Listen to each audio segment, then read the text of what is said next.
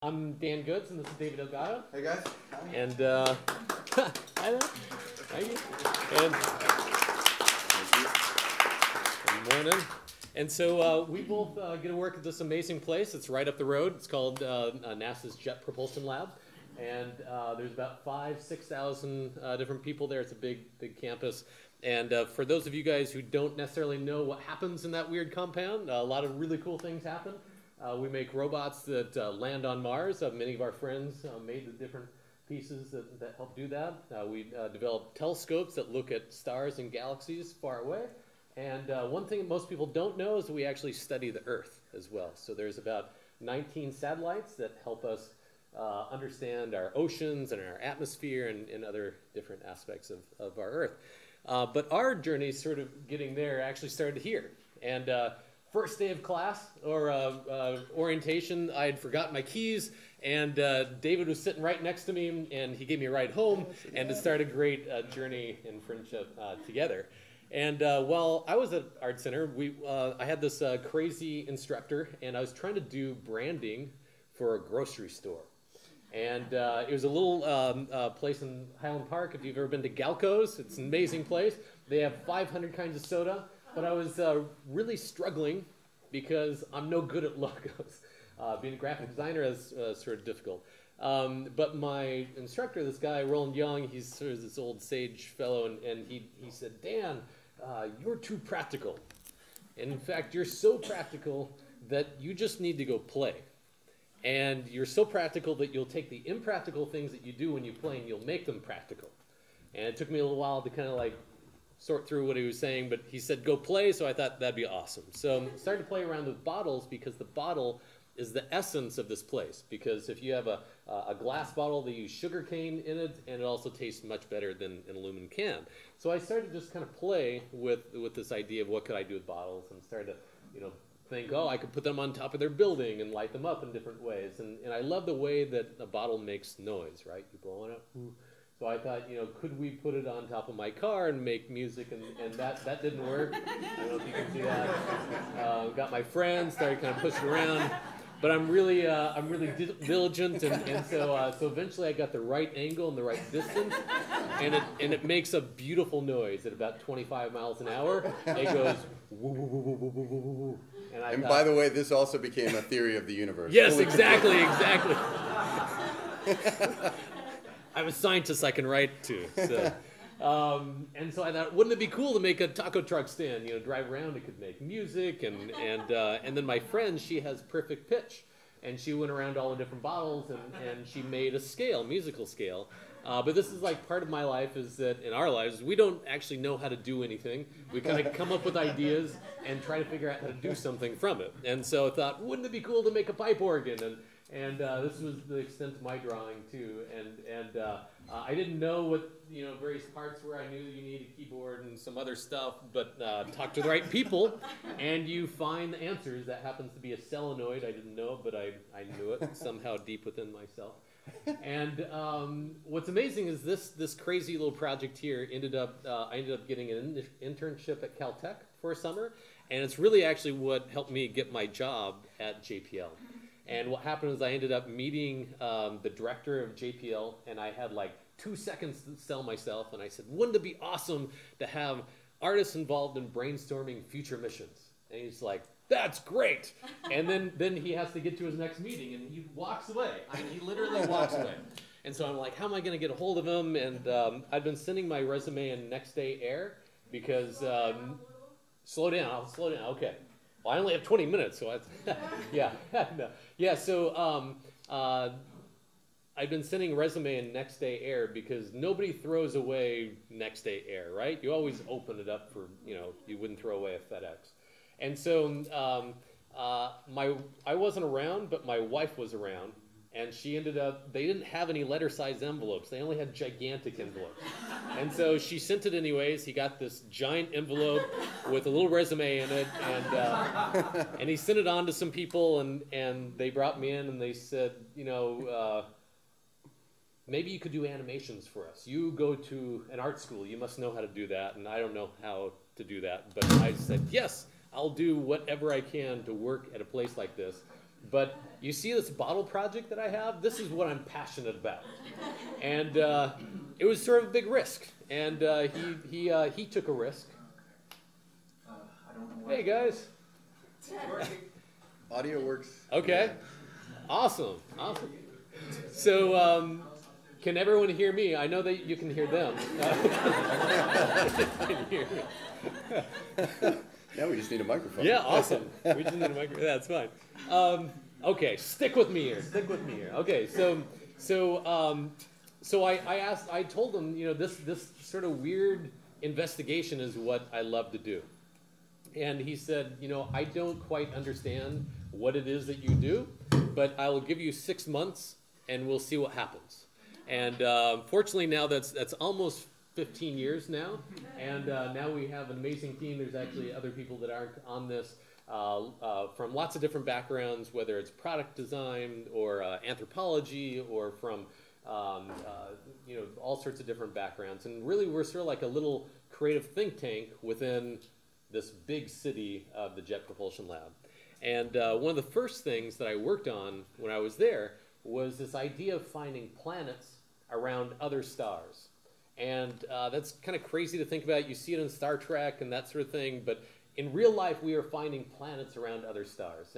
And they would give me all these big numbers, but I'm not good at math, and so I couldn't quite understand it. So I had to create an experience for me to actually understand what they were talking about. And so I found a grain of sand, a little teeny grain of sand, and it was cool that I could take that to JPL and someone could drill a hole into it for me. And so that's the grain of sand with that little hole in it. So the grain of sand represents the Milky Way galaxy. We live in the Milky Way galaxy. We live in that little tiny area of the Milky Way galaxy. But within that little teeny tiny hole, we've also found thousands and thousands and thousands of other planets around other stars within that little teeny tiny area. And our technology is not very good right now, so we're going to find tens of thousands of planets more within that little teeny tiny area, let alone the rest of the galaxy. And then you need, you need like 6 rooms full, about the size of this room, full of sand to show all the other galaxies that we know about.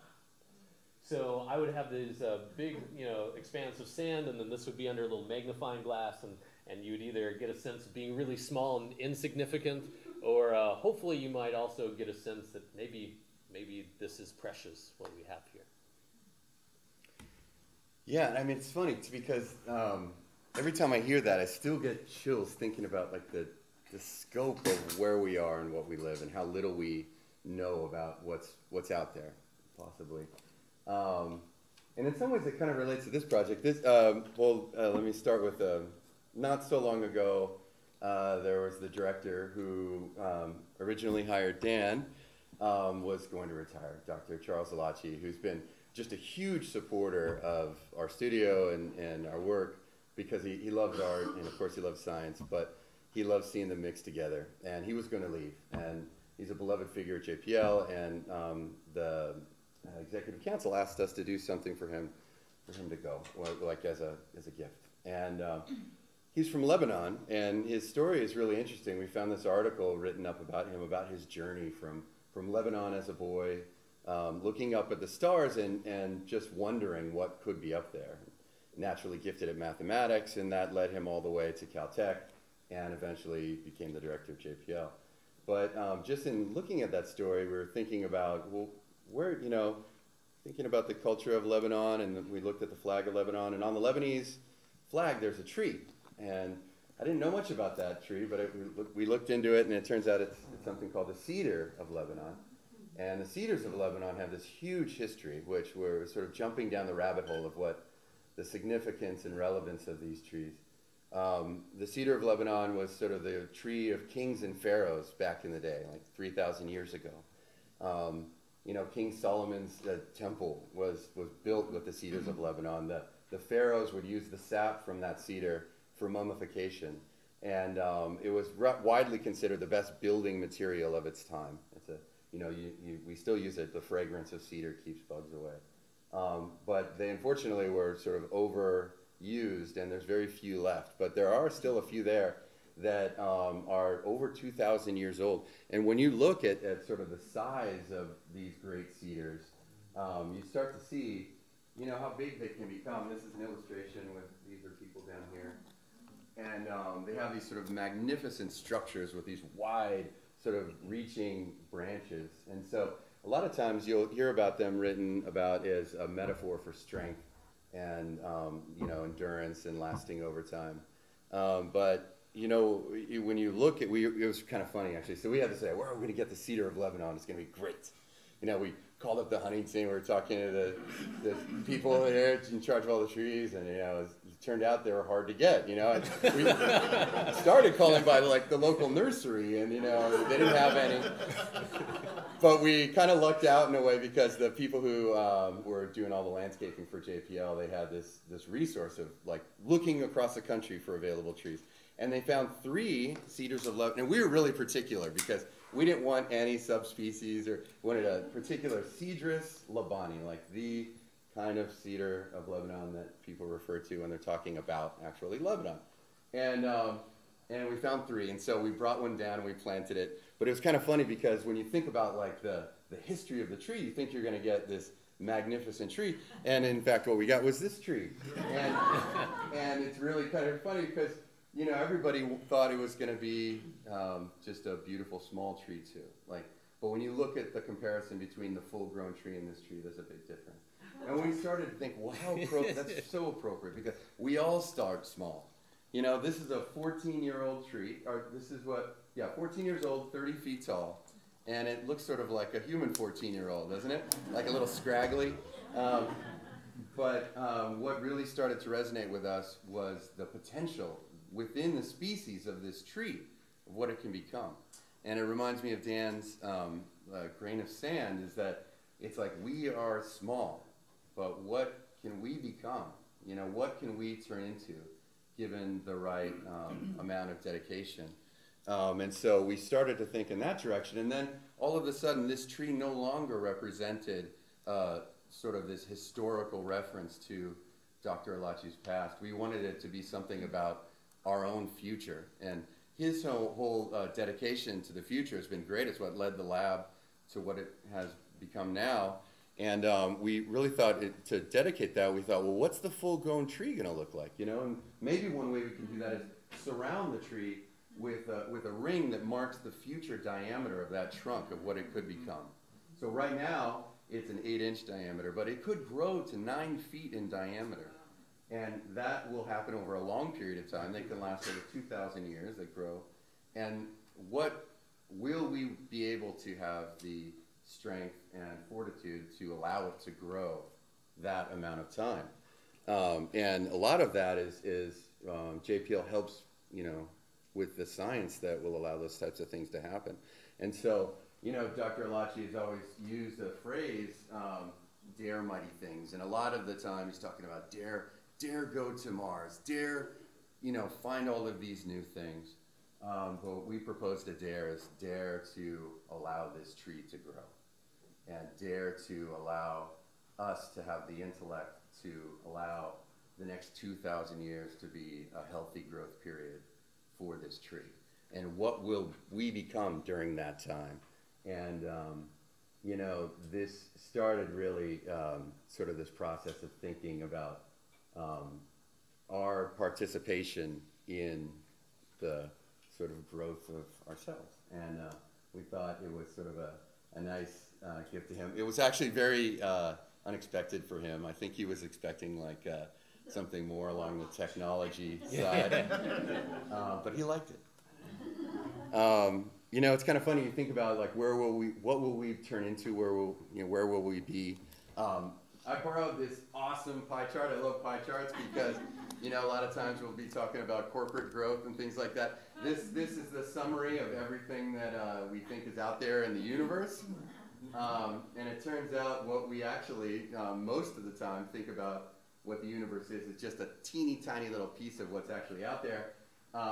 Turns out if you look at, you know, try to sum it up in 100%, the majority of what's out there in the universe is dark energy, right? And then dark matter. Now, I think most people would be fairly comfortable saying that we don't have a fully clear idea of what that is and how that all works, but apparently the scientists are confident enough to make a pie chart. So I can't give credit to any of this stuff, but if this is how it goes, so that's that. And then 3.6 intergalactic gas, and then that tiny little black sliver is what we think about what the universe is, which are stars and galaxies and all of that physical matter, is actually just a very, very small percent of what's there. And so when you think about that, it's kind of cool because it makes me feel, at least, really hopeful that there's so much more to discover. And it's not a matter of knowing everything right now, because we're just at the very, very beginning of understanding. And the process of science is an incredible aid to allowing us to understand these things. And so one of the ways that we think about this is, Dan and I found this quote, and we really love it. The universe is full of magical things patiently waiting for our wits to grow sharper. You know, it's almost like there's these things all around us, and we just don't have the capacity at this point to fully understand their reality. And the word magical is kind of funny, because sometimes that means like, it's like a little woo-woo, right? It's like, but I like that term because it means that there's something special going on. There's something, the way I think about it is that there's something very special, and these things are very special, right? But look how funny it is when you take the word magical out of it. The universe is full of things patiently waiting for our wits to grow sharper. It's like, I don't think that would drive science forward, right? It's like, yeah, it's just a thing, you know. It's kind of a funny thing, but I think that in a lot of ways that's what we really try to capture is the special qualities of these things, and give those special things to people so that they can have questions and want to know more and want to separate that pie chart into a whole bunch of smaller chunks. This is a magical thing we found. We just love it. If you think about the word magical, it's just very special and different. This is Halley's Comet. One of the things we learned about comets in general, we're always going through continuous learning curves on every project, is that comets have these really solid, it's a solid nucleus in the middle of it, and they're made out of ice. And when they come near the sun, the ice starts to sublimate, and they leave these beautiful trails of like gas, water vapor. And so when there was a comet coming close to Earth, Comet 67P, the European Space Agency had this idea they're going to go land on it, right? And JPL was involved peripherally. We had 3 instruments that we contributed to the project. And so the leader of that project said, hey, can you guys do something to get people to think about comets? Well, we went through the whole rigmarole of what we could do, going into way too much detail. And then we just realized that probably the most compelling thing is just to allow people to see a tail grow. And that's what we ended up doing. If you go to the next slide, we worked in collaboration with Jason Klomoski of Studio KCA, and we created this installation that would present people with a very different kind of thing. Something that they're not used to seeing, something that can't really be categorized very quickly, something that relates to the presence of water, but also something that not only would get people to ask questions, but something they could enjoy and find a little joy in. This was in Brooklyn Bridge Park a couple years ago, but that aspect of providing people with a memory that they would take home and remember was a really big deal to us. When we saw this girl and these kids playing inside the tail, it wasn't that important to us that they may not be equating it to what that is or what we're hoping that it is to people. It's not, but we wanted them to take that special memory home with them. Of course, it didn't hurt that, like, improvisational dancers would show up and people would come and take their wedding pictures and things like that. So it was really fun, but getting people to leave wanting to know more in this day and age, there's so many ways to find out everything. We thought that it was more important to give the desire to figure things out than to give the answers themselves. I think we're gonna, Okay, so. Okay. Yeah. Cool. Okay. So we're gonna skip a couple little things, but hopefully you've. Has anyone been to the Huntington Library, and seen Orbit Pavilion? And so, basic idea here is that this is a seashell, but when you go inside, you don't hear the ocean. You hear the exact location of satellites that are going around the Earth. So NASA has 19 satellites that are orbiting the Earth, helping us understand our world. And Jason Klimovsky was also, again, the architect on this, and Shane Mirbeck was composed all the sounds. And so literally when you stand in the center and you hear a sound over there, that's exactly where a satellite is. And if you hear another one over there, then you'll hear one over there. And when it's not super hot, the iPad works, and it tells you which satellite you're actually listening to. So this hasn't been announced yet, but it sounds like it might be there for another year. So kind of excited about that. It's been announced now. Oh yeah. Shh, nobody knows. Okay. I'm gonna have to skip a couple things here. Hey Susan. Yeah. I knew it. So those are things that we do during the day, during our full-time job at JPL. We also get lots of strange emails, and one time I got an email saying, Dan, there needs to be a museum of awe, and you should run it. And I was like, I was too busy, and I was like, whatever, and then, which was stupid, right? And then later on, he was like, no, there needs to be a museum of awe, and you should run it. And I was like, oh, that sounds really cool. And so I called David up, and we're like, well, what is a museum of awe? And is it like LACMA, or is it something like that? I don't know. And so we're like, well, you know what? We're the Museum of Awe. That's been around since the beginning of time, right? It is the oldest museum in existence because we live in the Museum of Awe, but we don't notice it because we're doing this and we got to hurry up, and microphones, and all that sort of stuff gets in the way of seeing the Museum of Awe, right? And so we started to think, well, how can we help people see the world that's all around them that maybe they're busy and not seeing it, and so we thought, well, and also what kind of structure should this take? Maybe it's like an art museum, but it can't be pretentious. Maybe it's like a science museum, but it can't feel like it's about facts and figures. It has to be about building that fire within your soul for curiosity. And maybe it's like a theater, but instead of being, in the audience, you're actually on the stage, and musicians and actors are walking along with you, and you're interacting with them. And the subject matter could be anything from the stars and galaxies that we talk about a lot, to what may be more interesting, the weird little objects that are in your kitchen that you just never looked at quite the right way to be able to see what awe is actually going on down deep in between. Or maybe it's also about the human condition, because no matter what the news has to say today,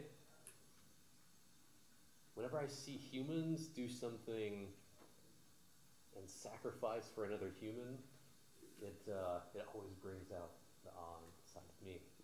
And so the goal of this museum is that when you are done, you are reminded of what a gift and privilege it is to be alive. And just real quickly here to show you guys kind of what's going on down here. This is something that reminds me of this. This is called a cloud chamber. This won't take very long. You guys can look it up online, and you can look it up online. These things are easy to make. You can make it at home. It doesn't cost very much money. But what's happening is it's really cold down here and it's warm up here. And there's isopropyl alcohol in here.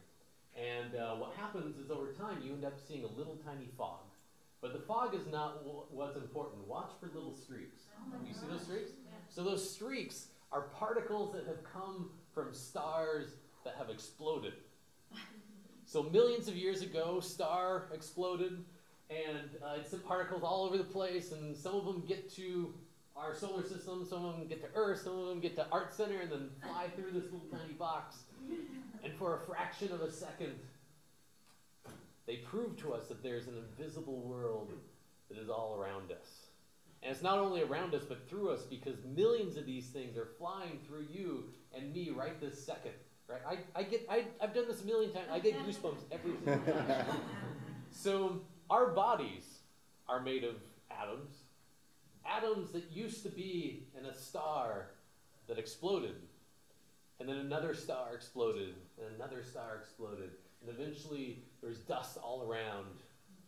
And some of that dust came together and became big and became hot. And that became our sun. And then some of the atoms became our planets. Some of them became Earth. Some of them became animals. But at this moment in galactic history, some of these atoms have become you and have become me. What we do together is meaningful and is a gift and a privilege to be alive. And that's what stirs us when we wake up. We have that voice inside of our head that says, what are you going to do with your brief moment in time? Thank you, guys.